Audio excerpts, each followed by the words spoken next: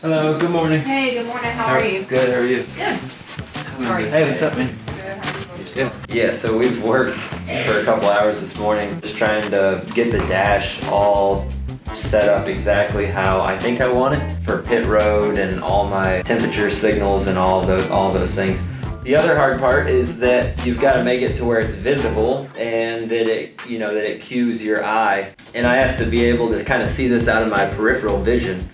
And I'm also looking at all the cars around me to make sure that I'm not running into them or running into the grass or... Yeah, so this is the simulated dash here, and this is exactly what the dash looks like inside the race cars. This is the most important thing, and this is what we've been working on this morning. As I go through, you can see how they change colors and just continue to go through the range. That is what I'm looking at when I'm inside the car on as far as in relation to pit road speed. Or the track. Good deal. Like we were talking about in there, every driver can get their dash like however they want it.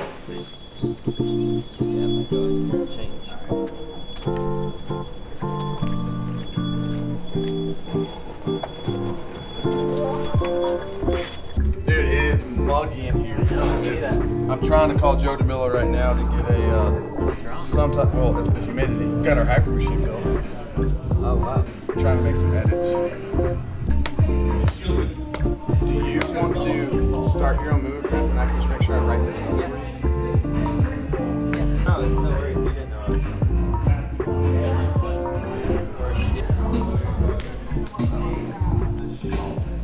Seal jacks.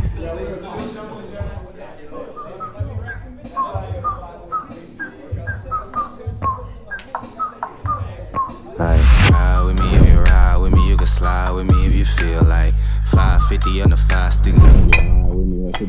That's a deal, right? That's a bet, right? That's a bet, right? That's a deal. Somewhere to get something clean. I'll be out in a minute.